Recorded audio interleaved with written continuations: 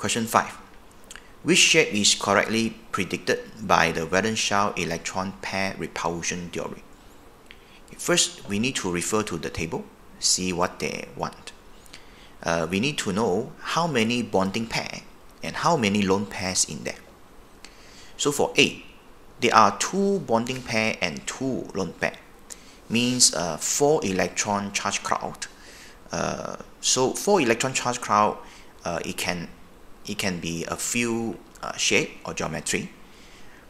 For these 2 bonding pair and 2 lone pair, is supposed to be non-linear, means V-shaped. So non-linear is the new terms, is the terms that used in the latest syllabus. So when there are 2 lone pair and 2 bonding pair, the normal covalent bonds here, this pair of electrons we call bonding pair.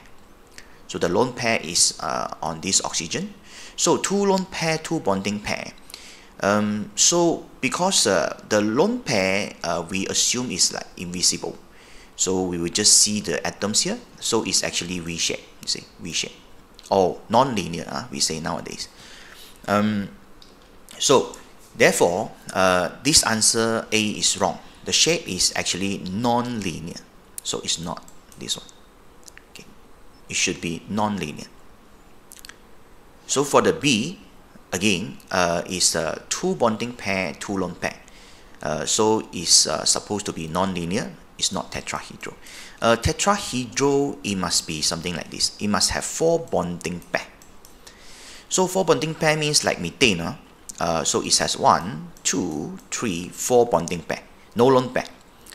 So this pair of electrons that will repel each other, maximum angle is 109.5 degree. So this one is tetrahedral. So for B, therefore, it's not the answer. For C, it has 3 bonding pair and 1 lone pair. 3 bonding pair and 1 lone pair is the best example for you all is ammonia. So 1 lone pair on nitrogen and these 3 bonding pair, 1, 2, 3 bonding pair. So lone pair, again, we assume are invisible. So only see this atom. So it's kind of like a pyramid and the trigonal base. So therefore, this is a trigonal pyramidal.